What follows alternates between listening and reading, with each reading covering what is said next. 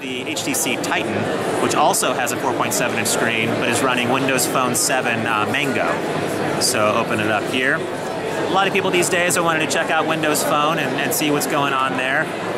Mango, I think, is a great improvement over the original Windows Phone. It's just adding a lot of extra fit and finish to the OS, as well as Twitter integration and Office Live and that type of thing. So it's really a nice improvement. In terms of specs here, sorry, don't have a SIM card in this. But in terms of specs, it's very similar to the Sensation XL. Like I said, the 4.7-inch screen, it's WVGA with a super LCD panel that looks absolutely beautiful. It has great viewing angles. Inside we have a single-core 1.5 gigahertz processor, Qualcomm Snapdragon, along with 768 megs of RAM and 16 gigs of ROM. So great internals, along with the 8 megapixel camera and the dual LED flash, as you can see.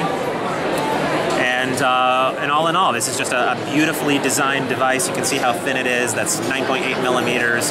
Has a nice sort of frame around it. The industrial design feels really good in the hand. Of course, you can see the camera button there that a lot of people ask for, and that's part of the Windows Phone chassis specs. So very excited about this. It's for sale now over in Europe through third-party retailers like Amazon UK and Clove, and it's coming soon to the US on AT&T.